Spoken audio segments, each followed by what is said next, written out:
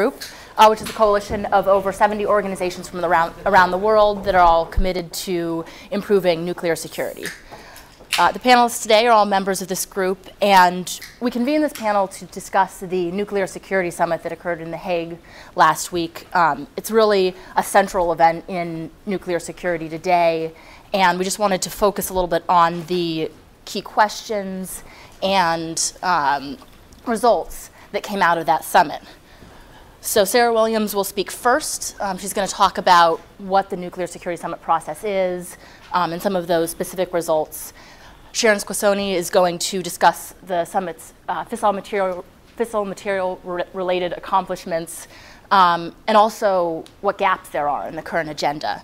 Finally, Kenneth Luongo is going to discuss the future of the summit process and where it needs to go in the next couple of years to really accomplish the goal of preventing nuclear terrorism. And just to let you know a little more about the panelists, Sarah Williams is a nuclear policy analyst at the Partnership for Global Security, and she's actually back at an old stomping ground here at the Center for Strategic and International Studies. She was previously a program coordinator and research associate here. Sharon is our wonderful host here, the director and senior fellow at the Proliferation Prevention Program. She's also on the FMWG steering committee. She previously worked at the Carnegie Endowment for International Peace and advised Congress as a senior specialist in weapons of mass destruction at the Congressional Research Service. And before that, she had some experience in the executive branch in the Department of State. And Ken is the president and founder of the Partnership for Global Security. He's also a co-chair of the FMWG. Before founding the Partnership for Global Security, he was with Princeton University's program on science and global security. He also held several senior positions at the Department of Energy, including as a senior advisor to the Secretary of Energy. And prior to these positions, he served as professional staff for representatives on the House Armed Services Committee. And I just wanted to give everyone a quick reminder, this is all on record and it's being webcast. And also please turn off your cell phones or make sure they're on silent. Sarah, would you ready to start us off? Yes. Thank you, Lesley, for that lovely introduction. As Lesley said, I'm just going to give an overview of the summit process, how it came to be, and sort of what's been accomplished to date, and go into a little more detail about what happened just last month in The Hague. So the Nuclear Security Summit process really began in 2009 with President Obama's now famous Prague speech, in which he declared that he was committed to cooperating with the global community to secure all vulnerable nuclear material within 4 years, and this became known as the 4-year goal. The first summit was held here in Washington in 2010, the second in Seoul, South Korea in 2012, and the third just last month in The Hague, Netherlands. The likely final summit will take place somewhere in the United States in 2016. The summit itself is narrowly focused on nuclear security. It doesn't address broader disarmament challenges and ongoing arms control discussions. In 2010, the summit really focused on fissile material, and in 2012, that agenda expanded to include radiological material and also the safety and security interface, which was very important in the aftermath of the accident at Fukushima. In 2014, countries really started to discuss what the legacy of the summit process would be, what we could do to sustain the progress that had been made so far, and sort of what the future would look like after the final summit in 2016. One of the really important characteristics about the NSS has been the way countries commit to additional action and the way they report on these activities. A really important thing to note is in Washington, coming out of the Washington summit in 2010, we really had 3 documents to look at. And following the 2014 NSS just last month, there are dozens of documents on the NSS website, and I would highly recommend checking out. The Dutch have done a really good job of cataloging all of that information. And so there's really a whole lot of information coming out that's public now. And to give an overview, each summit has produced a consensus communique. That's what the countries can agree to together at the end of, and it's announced at the final press conference. In 2010, there was a Washington work plan, which remained relevant and been updated throughout the process. In both 2012 and 2014, countries produced national progress reports in which they specifically accounted for different activities they had taken to further the goal of preventing nuclear terrorism. Some countries make their national statements readily available, but not all of those are always accessible. And countries have made, in different ways, unilateral and multilateral commitments that support the overall summit goals. And the multilateral commitments are what I'm going to focus on primarily.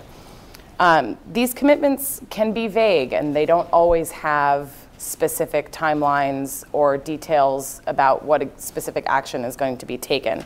And the reporting mechanisms have not been uniform, and the reporting isn't required. But I think it's really important that to remember that the fact that countries are taking the time and making statements beyond the consensus communique is really important and makes this summit process unique. It's allowed for outside groups like ours to evaluate progress that's taken place, and also, in some ways, more reluctant countries have essentially been peer pressured into doing a bit more and joining into some of these multilateral statements. In 2010, at the beginning of the summit process, countries arrived to the Washington summit with lists of accomplishments that they had done within their national borders that they presented to the group. These became known as house gifts. Countries also at that summit made statements outlining what they would do in the future to further the summit goals. By 2012, almost 90% of the commitments that were made in 2012 had been accomplished. And that was something that we found the first in the PGS ACA commitment report series judged that, and that was the number that we found. Also in Seoul, a new type of commitment came out of that summit. 42 out of the 53 participants in the Seoul summit signed on to at least one of 13 joint statements. These joint statements were multilateral statements that laid out specific actions in priority areas to improve nuclear security. These became known as gift baskets. So we had the house gifts, which are the unilateral national commitments, gift baskets, which are self-selected groups of states committing to further action in a specific area. These gift baskets covered a wide variety of nuclear security areas, including transport security, national legislation implementation, and information security. Last month in The Hague, this model was built upon. 6 of the statements from 2012 were updated, and 5 of them had new signatories. So these are countries that previously did not join these statements, put their names to them in 2014.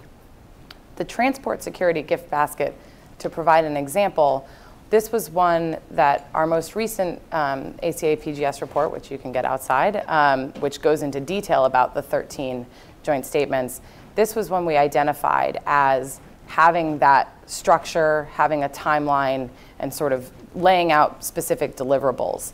And those were the types of gift baskets that we found to be of the most value. The transport security one was updated in 2014, and the countries that signed on to it committed to continuing their cooperation through the 2016 summit. There were 6 entirely new gift baskets in 2014, and the radiological security gift basket, which was presented by the German government in 2012, was sort of revamped and represented in a different format by the United States in The Hague. 6 of the statements from 2012 weren't updated, but many of the countries that signed on to those in Seoul presented their progress in their national progress reports that they submitted in The Hague. 3 of the new statements were essentially proclamations. One highlighted the achievement of removing HEU from 12 summit participant countries. One called for the nuclear security agenda to be better integrated with the broader non-proliferation and arms control goals, and one reaffirmed countries' support for the United Nations Security Council Resolution 1540. The other new statements really did have some specific goals, which is wonderful. The Dutch presented work that they have done to improve communication, best practices, and training in the area of nuclear forensics. One of the outputs from this was a mobile app, which you can download, and it's great. I have it now. It's a little dictionary. It's called the Nuclear Lexicon, and it's basically a dictionary that is meant to facilitate communication between experts around the world that are working on nuclear forensics investigations, so that everybody is using the same language. The statement on maritime security committed the countries to participating in a workshop that will discuss ways to improve security for material outside of regulatory control, and that will take place before the 2016 NSS. The US-led radiological security gift basket commits those 23 signers to securing all Category 1 radioactive material according to IAEA guidelines. Finally, gift basket that got quite a lot of attention is the Strengthening Nuclear Security Implementation, which is also known as the Trilateral Initiative.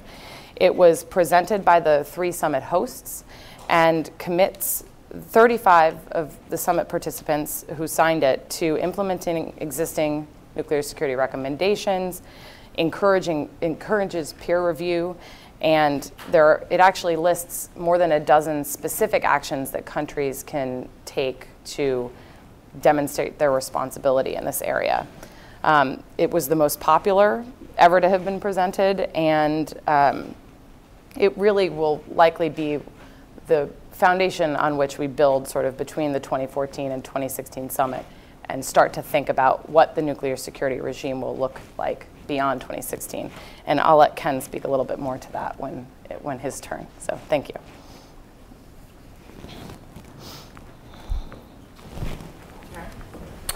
Well, welcome everyone. It's nice to see so many people interested in nuclear security and the outcome of the summit. I am, as Lesley mentioned, going to talk a little bit about the fissile material accomplishments.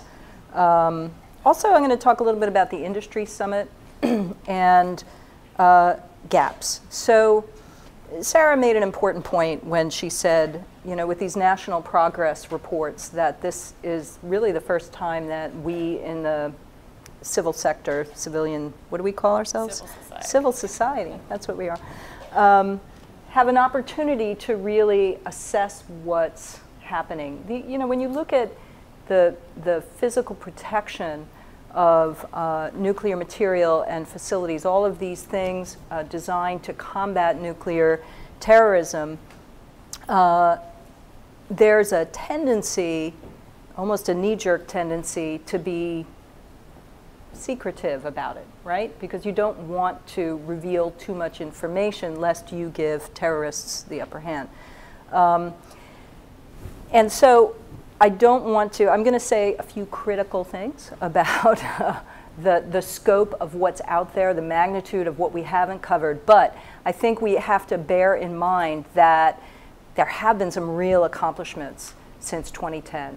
And part of that is getting governments to open up about what they're doing and getting them to focus, spend money and effort on strengthening nuclear security. And Ken will go into we'll take the picture, the view from 30,000 feet and where we go forward. I'm going to focus right now on, okay, what's been going on in fissile material. Also, I just wanted one more caveat. There's a lot of stuff that happened in this summit, right? When you go through each and every national progress report, it has a lot more than just, to do with just nuclear material, right? There's a lot of training going on. There are, centers of excellence. There are university programs that are being established to help train people. So bear that in mind. And I also want to just give the URL. I think is it nss2014.com, which is the Dutch official website. So definitely go through all the documents on there. Worldwide, there's still a lot of material out there. There's 1,390 tons of HEU. By the way, about 1,300 of those tons are in the US and Russia. And there's 230 tons in military plutonium and 260 tons, this is separated plutonium, right? Not plutonium and spent fuel, in the civilian sector. So that's the magnitude of the problem. I think it's pretty safe to say that we have a lot more work to do. And one of the key takeaways is, you know, did we meet the 4-year goal? No. But do we have a better consensus about the fact that we need to focus attention on this? Yes. And so as we move forward to 2016 and beyond, we're really going to have to think hard about where do we want to go and what are the best avenues for leverage. So from this summit, clearly I think the biggest accomplishment in fissile material is Japan. Japan relinquished 500 kilograms of weapons-usable material from its Tokai Fast Critical Assembly Facility. 300 kilograms, more or less, were plutonium. The rest were in highly enriched uranium.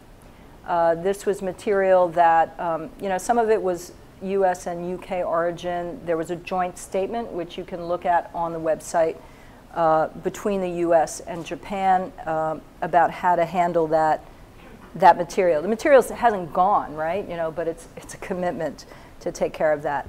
But Japan is also doing other things, and if you read its national statement closely, you'll see that it's exploring the conversion of fuel at the Kyoto University research reactors, looking at the downblending of highly enriched uranium from University of Tokyo reactor and from the National Institute of Advanced Industrial Science and Technology, and also shipping highly enriched uranium from the Japan Materials Testing Reactor Critical Assembly. So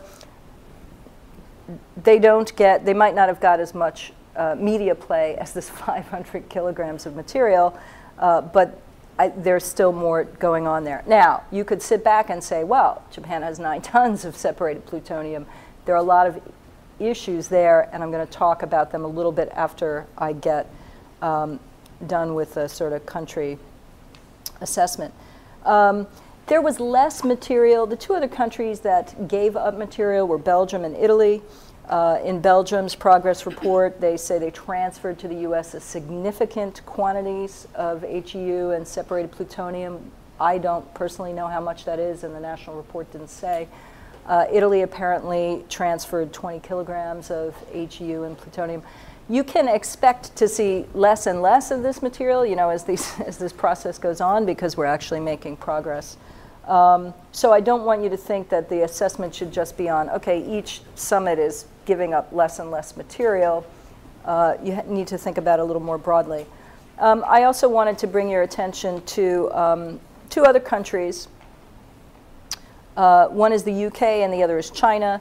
The UK is working on defueling and decommissioning its last remaining civil HEU reactor in 2014. Their national report did not mention the over 21 tons of HEU they have, 3.5 tons of military plutonium, and 91.2 tons of civilian separated plutonium. So even though these national progress reports, yeah, you have to look at this as a work in progress, right? I think the national progress reports are a good step. They are not consistent across the board, and this has been a discussion that we've been having for years. You know, how much do states gets to choose what they say in these reports so far. They're not mandatory. China has done some good things. They decommissioned 2 research reactors that are fueled with HEU. They're converting another. They didn't mention their civilian or military stockpiles of HEU or plutonium. They are a party, as is the UK and Japan and several other countries, to these international plutonium management guidelines. But even there, when you look at those reports, it is very uneven in the consistency, in the quality of the reporting. So I think China could do a lot more in terms of sharing information and assurances, whatever you want to call it. We shouldn't call it transparency, because that word is anathema, but in terms of providing assurances on the amount of material that they have. I want to mention briefly the Nuclear Industry Summit. And here, you know, I attended the first Nuclear Industry Summit in 2010.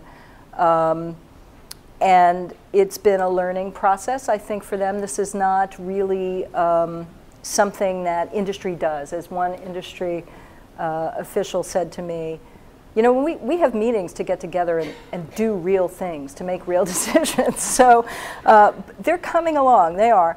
I looked at their communique, and they reiterated their commitments to minimizing HEU, of course with the caveat where technically and economically feasible, which is a big enough gap to drive a truck through.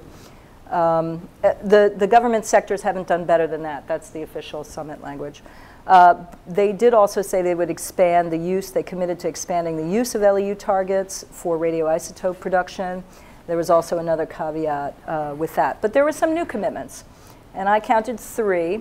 One was fostering the development of high-density fuels. This would be to replace these HEU fuels. Another was ensuring the diverse supply of it's 19.75% enriched uranium. So it's just under that HEU threshold. This is what a lot of research reactors use. So they're trying to diversify the supply of that and also have a viable disposition route for low-enriched spent fuels from research and test reactors. I think that's a very positive development. And then lastly, and I think this is really interesting because this is where industry can really help out. They're committed to accepting the return of, now they call it disused sources, spent sources, radiological sources that they supply. So these are the suppliers saying, we're going to take these back. And they're also going to assist the holders of those sources with the logistics and financial arrangements. So that's good. So if a country says, or a hospital says, I have this source, I don't know how to dispose of it, industry is actually going to take an active role in helping out with that. And where they can't take it back, they're going to engage with states on creating central facilities for managing those disused sources. So this is the other side. We were talking about fissile material, now we're talking about the radiological sources. It's, you know, these are spread all over the globe. There have been some very highly visible incidents like in Guyana many years ago where children died because they were playing with these radioactive sources. It's a big problem, and I'm glad to see that they're getting involved in it. Okay, so where are the gaps moving forward? Obviously, military material. There's a lot of military material out there, and as I said, much of it is in the Russian and US stockpiles. It's not clear to me that this process is going to be able to address that. But we in the civil society can come up with recommendations for, you know, if it's not going to be the nuclear security process, we need to come up with another process that can make some progress. We've been talking about for 20, 30, 40 years a fissile material production cutoff treaty. You know, that's languishing behind everything else in the disarmament and non-proliferation agenda. But maybe we need to focus on this, because if you care about climate change and you think nuclear energy is a way of helping mitigate or combat climate change, then you need to get really serious about safety and security across the whole spectrum. On targeting outstanding material, so the summit, so we're talking about gaps here. There are a couple countries that have material that we need to address. Belarus was not part of this summit. One question is, should they be part of the next summit? South Africa, if you read its national report, it mentions conversion of the Safari reactor, makes no mention of its HEU stockpile. Other countries, if you read these reports carefully, you'll see, and I'm not picking on Switzerland, I'm just giving it as an example. Their statement says, we recognize that these materials require special precautions, and therefore we're committed to reducing their stocks to a minimum level consistent with national requirements, in particular for R&D and training. Is that a bad statement? No. Does it create a lot of flexibility? I would argue yes. And if you look at all these, you know, country statements, you'll see similar things there. Looking forward, you know, we focused a lot on capturing HEU, not so much on plutonium. And so I mentioned earlier Japan. Well, Japan has a policy of not possessing excess plutonium, but when you start to look more closely at how that is being implemented, there are a lot of questions that can be raised. You know, the plutonium utilization plans are done by the utilities. They're assessed by the Japan Atomic Energy Commission. That Japan Atomic Energy Commission, you may know, has been recently downsized. There used to be 5 commissioners. Now there will be 3. And the question is, all right, this is a national sovereign issue, but it's a big one. And a lot of countries will be looking at how Japan does. The Fissile Materials Working Group we posted recommendations on plutonium policy. I'm kind of, I haven't been keeping track, but I'm sure I'm over my time limit. Basically, I'll just say, you know, we looked at, okay, what would be our recommendations on stocks, on production, and on military stockpiles. Some of these are, you know, I would say need more specificity going forward. I think we're all, as a community, going to have to address this more directly. It's not a topic since the 1970s. It's not a topic that governments feel comfortable addressing. But I think we need to have more input there. And then lastly, my one last point on the gaps would be security culture. You know, in the Seoul summit, there was a full paragraph in the communique on security culture. In this Dutch communique, it was kind of relegated to a statement, you know, saying we support the development of security culture. I know this is not a materials issue, but ultimately, all of that stuff, training, centers of excellence, you know, it boils down to, are your people aware, engaged, and, you know, committed to making this a high priority? So I'm sure this was just a minor omission, or it was sort of went along in the negotiations on the broader issues in the communique. But that's my report. Thank you. Ken? Thanks, Lesley, and thanks, Sharon, for hosting us. This is one of the nicest places we've ever been hosted outside of the Netherlands a week ago. So we're becoming classier, I think, as time goes on. So my take on the Hague Summit is that it was a useful and important pivot point for the future in several ways. And I think that outcomes were positive, and I think it was a useful event. First, there was a significant focus on the regime, or what is called in the documents the architecture. But basically, it was, there were, both in the communique and in this thing called the Trilateral Initiative that Sarah referenced, a lot of discussion about the regime or the architecture for nuclear security and what we ought to do about it. And I'm going to talk about that in more detail in a minute.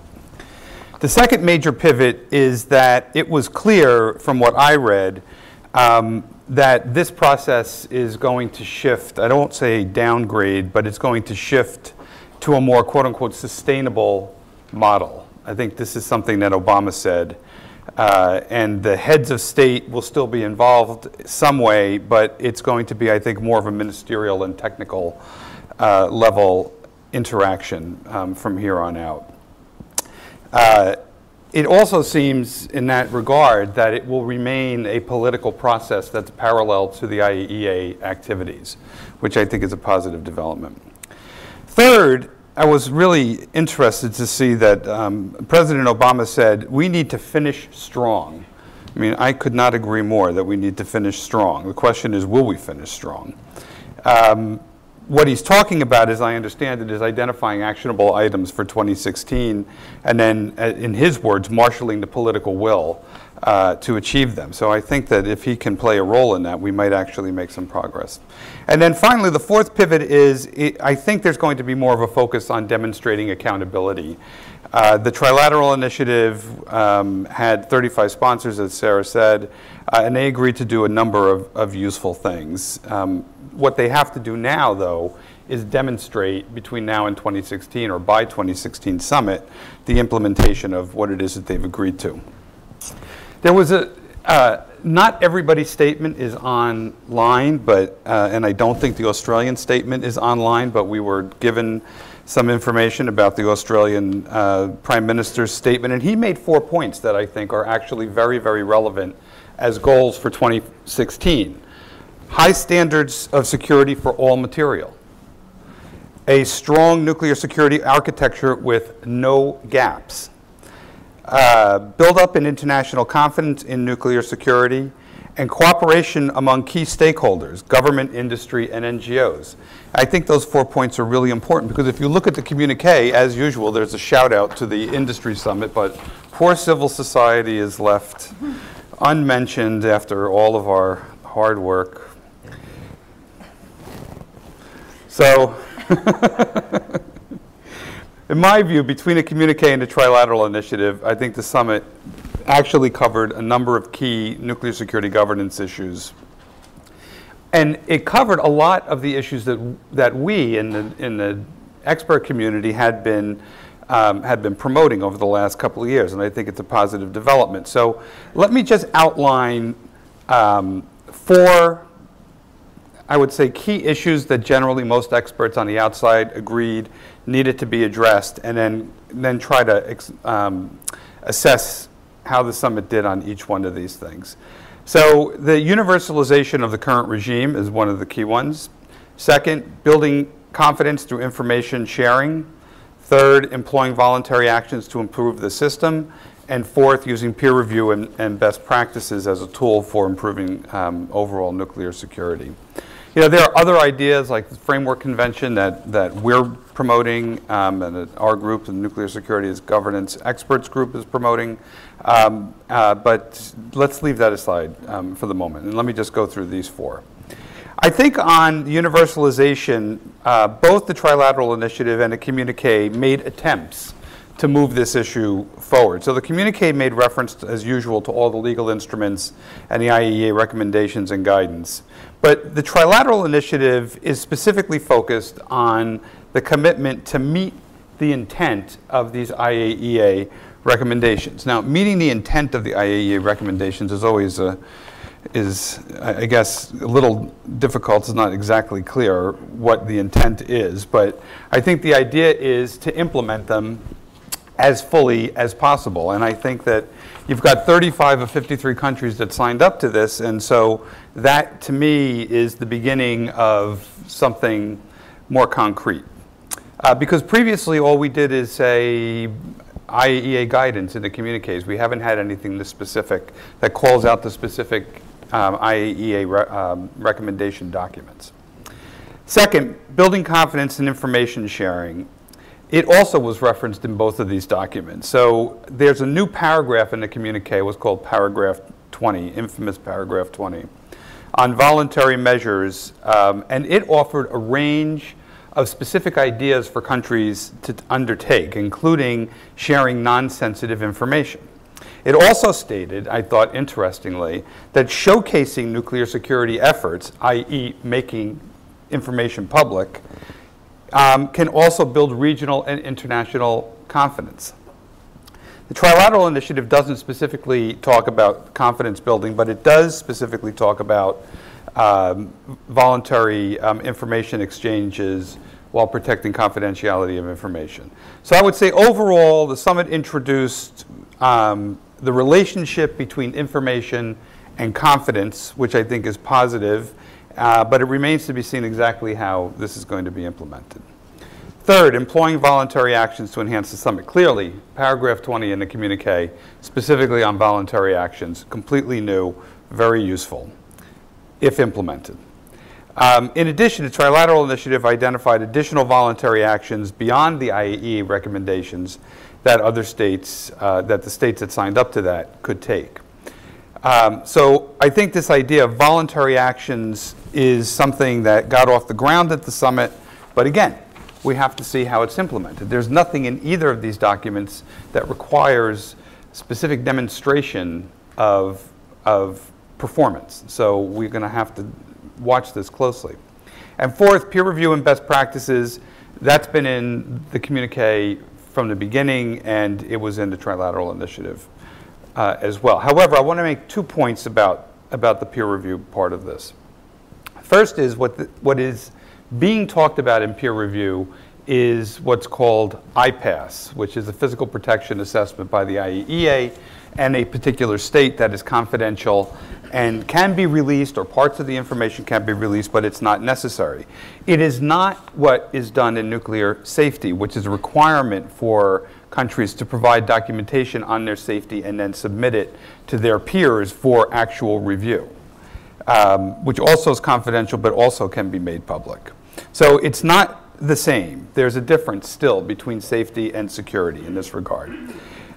Secondly, the best practices for all of the reference of best practices are, again, undefined, what specifically these best practices are, and there's no one-size-fits-all, I think, in this area, and we have to really tailor them to individual countries. So I think we ended up at the end of this summit with something that's worthwhile, but something which is really just the foundation of what needs to be done. So I think that, A, the summit took the need to improve the regime seriously as an issue. It is something that was, I would say, the seed was planted at the Seoul summit. It was completely not referenced as an issue in the Washington summit. The seed was planted in Seoul, and I think the seed has grown in The Hague. I'm very happy about that. But second, it began the process. I would say if you signed up to this trilateral initiative and you actually fully implement it, you have the beginnings of what are international standards for nuclear security. So I think the implementation of this particular initiative is actually quite important. Then I just want to talk about other terms that are in these documents, in the communique and in this trilateral initiative, that are interesting to me and I think useful and new. So there are references to demonstrating implementation. I think that's going to be a very key thing. Taking regional actions. I think obviously on a regional basis there's much more that can be done than just through the summit process.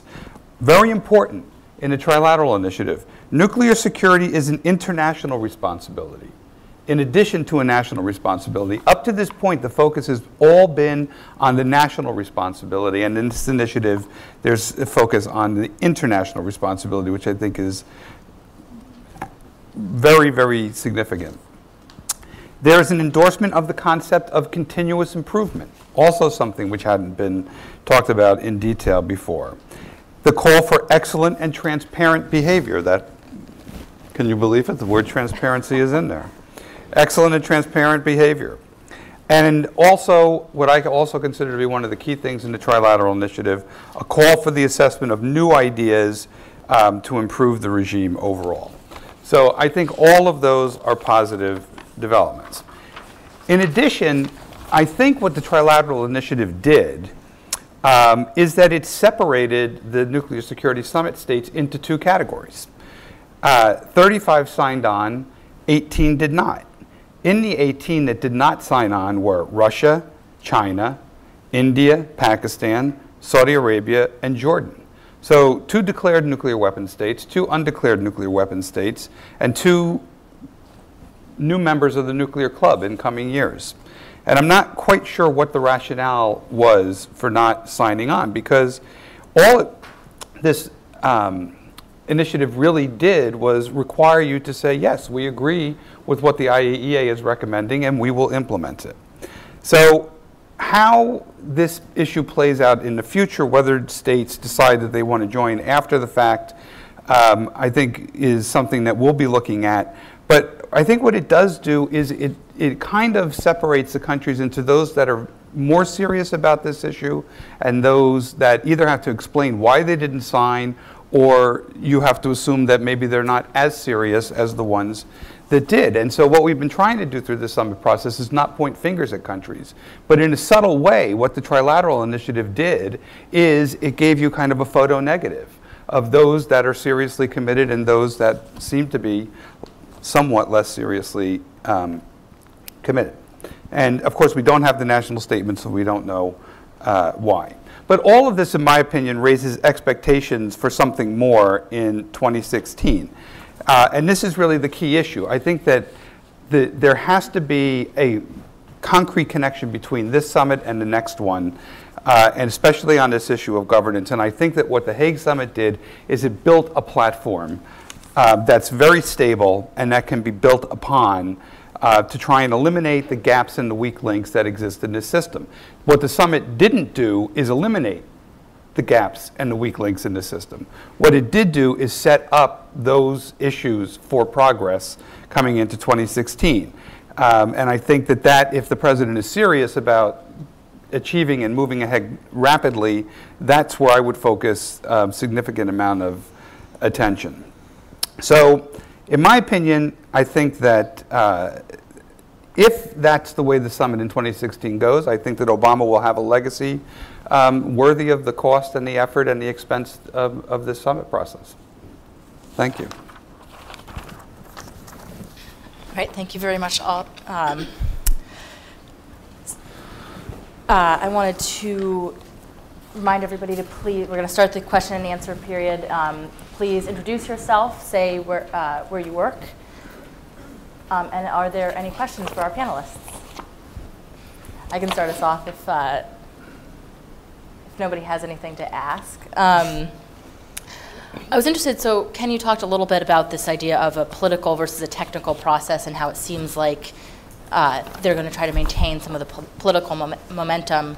Can you and perhaps our other panelists talk about why that's important, what each of those brings to the process? Yeah, I mean, the summit was started because there was I guess, obvious need to try and do more than what was being done through the existing channel, which is the IAEA channel, which is actually quite important.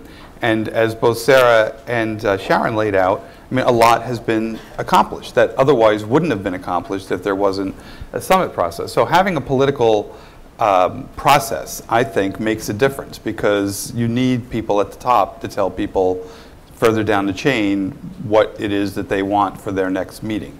These are forcing events. You have to deliver something. That's the benefit of summits. And neither of you have it. Okay.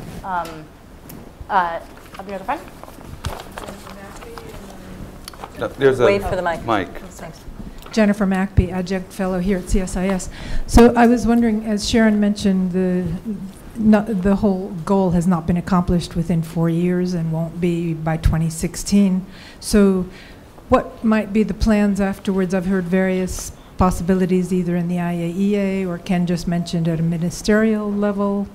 And who is focusing on that? Thank you. Well, that phrase, beauty is in the eyes of the beholder, that even though the 4-year goal I thought was pretty clearly articulated, some in the administration say, no, there never was any 4-year goal. And besides which, what did that refer to? The most vulnerable material. And so the question of what's the most vulnerable material is also up for debate. Is it HEU? Is it plutonium? Is it, I mean, even when we started this whole process, I think it's difficult to remember that, really the Europeans found radiological sources a much bigger concern because if a terrorist was going to, would a terrorist make a nuclear weapon or a dirty bomb? So there are still a lot of, differences of opinion. I think those gaps have closed somewhat. But I don't think you can say it's this amount of material and the IEA should work on that. I'm a little probably less confident in I mean, let me back up for a second. The IAEA must be involved, absolutely, and they have a lot of expertise. But they are not a leadership organization. They typically implement the policies that their member states want to pursue. So for an example, on centers of excellence, I have suggested, and many other people have suggested, that these centers of excellence should cooperate. Well, the IEA says, yeah, we think that's a great idea. And when they ask us to cooperate, we will certainly help them. But they're not a leadership organization. And so that's why these summits, that's exactly what these summits have provided. And the question is, when you go forward, what takes the place of that? You're a little luckier in, for example, the Convention on Nuclear Safety, because there's a review process that is built into the convention. This is one particular item that the nuclear security architecture, regime, whatever you're talking about, is lacking. So if you don't have a review process, whether you do it at a summit or you do it states parties or something like that, how do you know what's going on? How do you know where the gaps are? Did I answer your question, or did I go off on a tangent? Okay. Well, I'd like to add just about the role that the joint statements might play in this. You know, it's a much more micro level than the sort of, you know, macro architecture. What is this entire system going to do going forward? But these joint statements have provided a little bit of an opportunity for individual states to show leadership in particular areas. And as we've seen that some were updated in 2014 and had new sign-ons, those might be part of what, you know, it's probable, or, you know, at least possible, that some of those activities will continue beyond the 2016 summit, regardless of what, whatever sort of high-level political, you know, process is maintained. So there is an opportunity. The summit has provided a little bit of, you know, a laboratory environment for some new cooperation and some new cooperative activities that have different states cooperating on particular things. Jennifer, let me just make one point. We now have, I think, with the end of the Hague Summit, the full scope of nuclear security finally inside the envelope. It took 6 years to get it there, but I think we basically have almost virtually all of it in there. 2010, the focus was just on fissile material. 2012, because of Fukushima, you got the focus on safety, security, interface, and the focus on facilities and radiological. In this one, I would say that, you know, besides the Japan announcement, the number one thing is on the regime. And so I think now you have inside the envelope everything that you need. So whatever the administration's view or the president's view was of this thing in the beginning is OBE, because it's much bigger than what it was in 2010. And so the responsibility and the obligation and the leadership challenge is also much bigger. And that's what needs to be risen to at this point, because you're only going to get one more at bat, okay, before all the heads of states, you know, devolve this down to who knows which minister will end up, probably the Secretary of Energy or the Energy Minister or somebody like that. So I think this is teed up perfectly for this administration to do something significant in this area, now that the entire scope of the issue is inside the envelope of the summit. Back in the, yeah. Thank you. Deborah Decker with Stimson Center. 2 questions. Who wasn't there that you might like to have been there? You mentioned, for example, Belarus. And also, was there a discussion of the fact that the Ukraine had given up their materials, and, you know, the British and Americans witnessed the agreement with Russia on that, and what were the discussions like surrounding that? So that's the first question. The second question was on forensics, which was emphasized in one of the earlier summits. No one, except for the Dutch app, seemed to be talking about that, and I know this summer there's going to be an IAEA conference on that. So what discussion was there surrounding nuclear forensics and attribution? Thank you. I'll just say a word about Ukraine. Ukraine dominated the event. I mean, there was no question about it. And the good news was that everybody was able to say, well, it's a tragic situation, but at the very least there's no nuclear material, no fissile material left in the country, no warheads left in the country, and that's a very positive thing.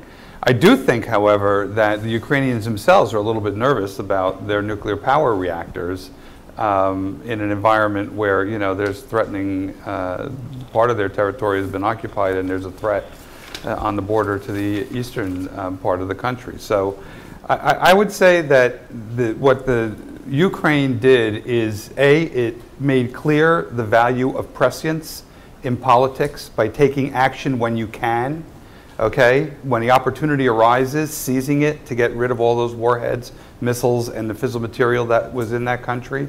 And secondly, it raised also the question of, are your threat scenarios for all of your nuclear assets as relevant as they could be, or are they just designed for peacetime? Should they be designed for potential hostile environment as well? I'll just say on the forensics, the Dutch gift basket was really a culmination of 3 years of activity.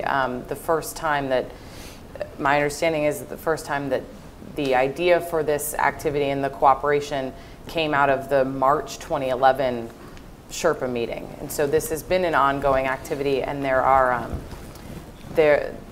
4 priority areas, and I can't list them for you off the top of my head right now, but that the countries that have signed on to that are continuing to cooperate in training. There's a curriculum that was developed, so there is certainly ongoing activity.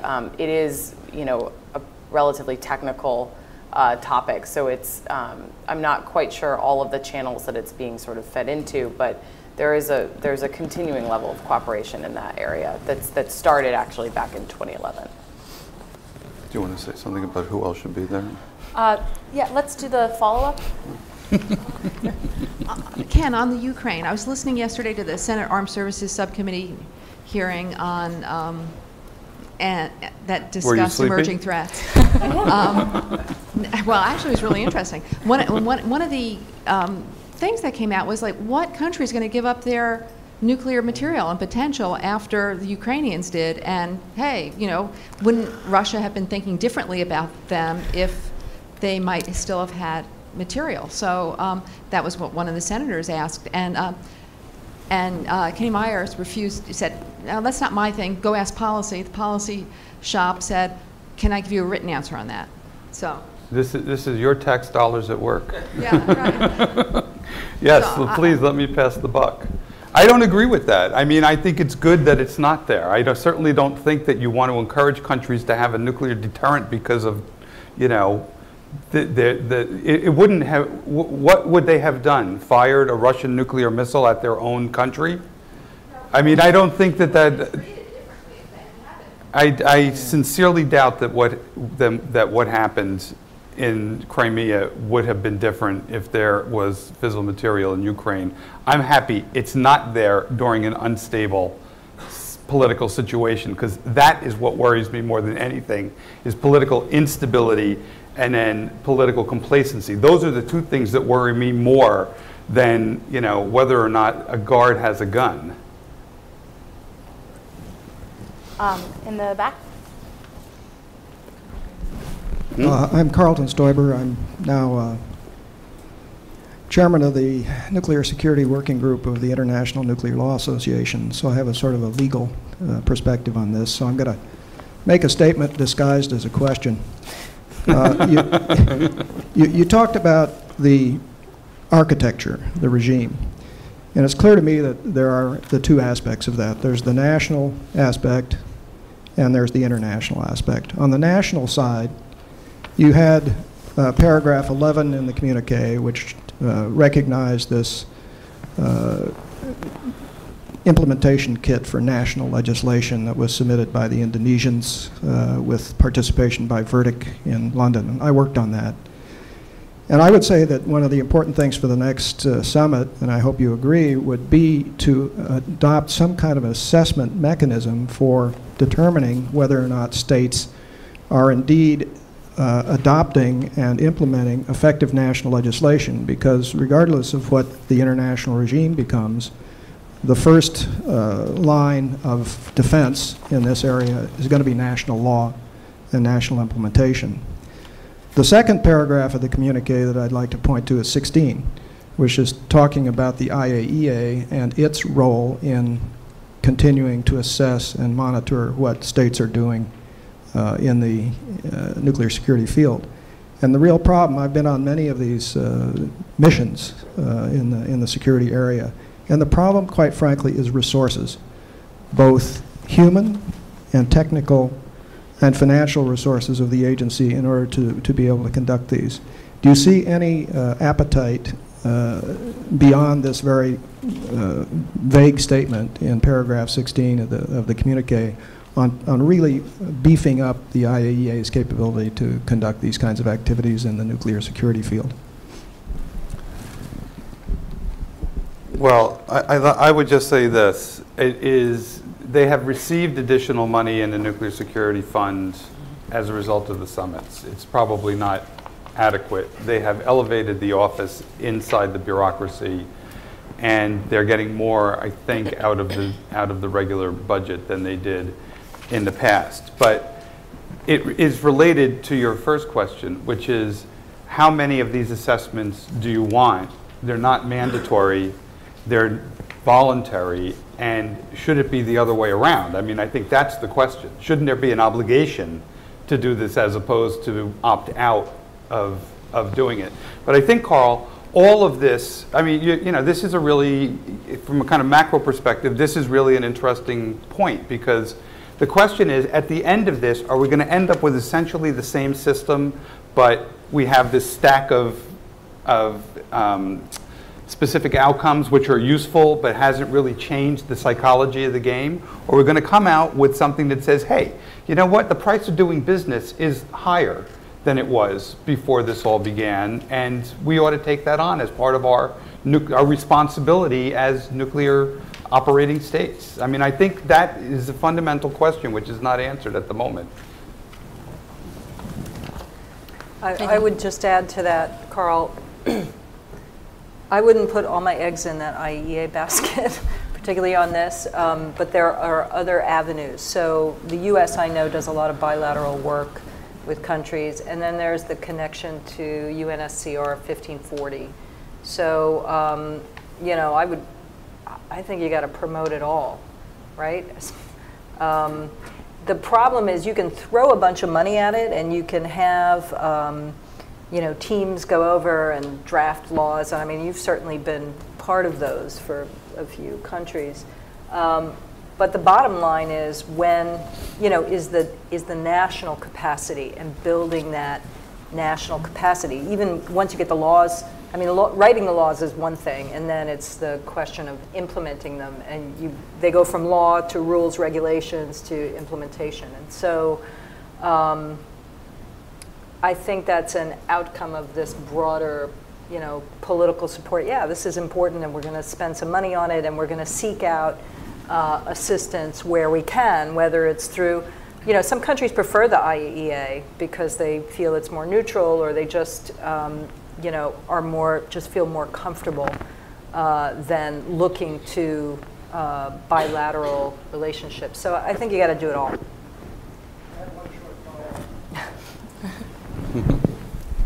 Well, I want to thank Sharon for mentioning the Convention on Nuclear Safety, which I wrote, and that includes the review conference mechanism. Yep. And I think that's one of the approaches that might be fruitful in this line of thinking, is to adopt for either new instruments or the instruments that now exist, a mandatory review process in which states have to come forward and really demonstrate what they're doing.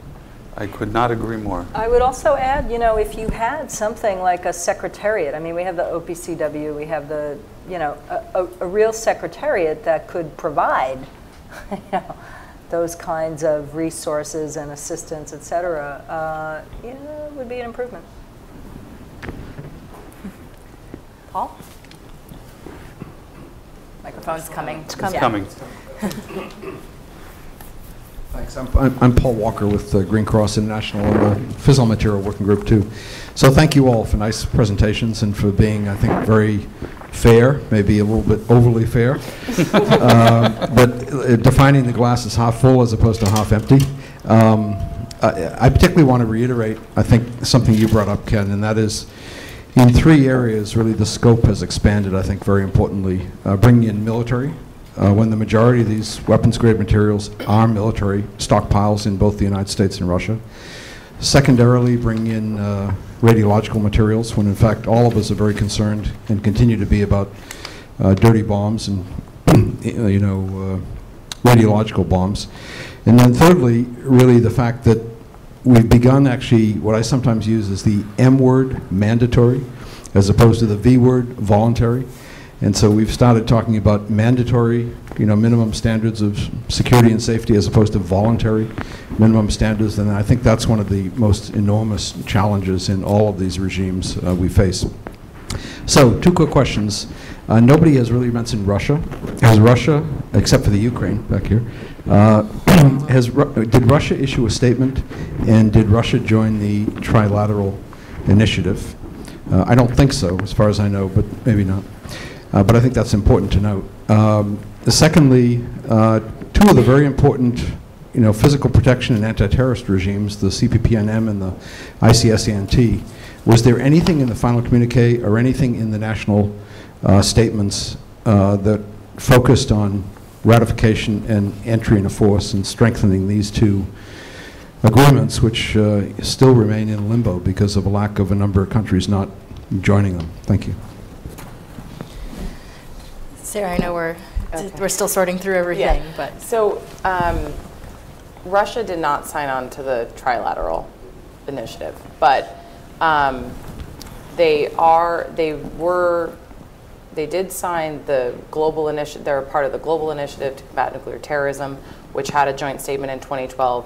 That statement had an update in 2014, which they did sign on to. So I do think it's important to remember that a lot of those channels, despite the high-level attention that the Ukraine issue obviously is getting generally and got at the summit, there are those channels that are remaining, but they did not sign the trilateral initiative. What happened on ICSANT and CPPNM? I don't think there was any specific statement on that. A lot of countries mention it. Here. Sharon. Okay. So ICSANT I don't see in this communique, but I also don't have my glasses on. On CPPNM, I thought the statement was actually fairly positive, which it said, we will continue to work towards the entry into force of the 2005 amendment later this year, 2014. Now, that would require the U.S., among others, to ratify it. I didn't see the Russian statement, but as Ken said, Russia was not part of what we call the trilateral initiative, the strengthening nuclear security implementation. And the real question is, moving forward to 2016, what's going to happen coming out of Crimea and Russian cooperation on a whole host of different issues. But they are clearly a key player here, whose cooperation we need. And a lot of the countries do, and I will admit to having not read all of the progress reports yet, there are a lot of them, but a lot of the countries do sort of lay out in specificity their plans for implementation, or for ratification of the treaties in their progress reports. So you can sort of judge who's where in the process. There's a lot of, we're thinking about it, there's a lot of we've done X, but we need to do Y, and so it's a little bit more to sort out. Actually, can I ask a follow-up question to Carl Stoiber? It's an international legal question. So there's once a state signs a convention but is awaiting ratification, are they bound to abide by its provisions? No, because there is a statement in here that calls on the need for all contracting parties to comply fully with provisions. Yeah, the rule is under the Vienna Convention on the Law of Treaties, and the rule is that the signatory of an international instrument is not strictly bound by its provisions, but it is bound to not take any action that would jeopardize the objects and purposes of the instrument. So this does constrict the options for signatory states that have not yet ratified not to move forward with inconsistent actions, and that in the arms control area can be fairly powerful, actually. Thank you. Any more questions? Do you guys have any concluding comments that were brought up by the question and answer session? No?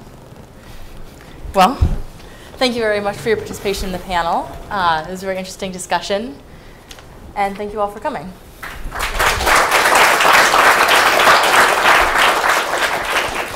And thank you for moderating. Thank you, Lesley.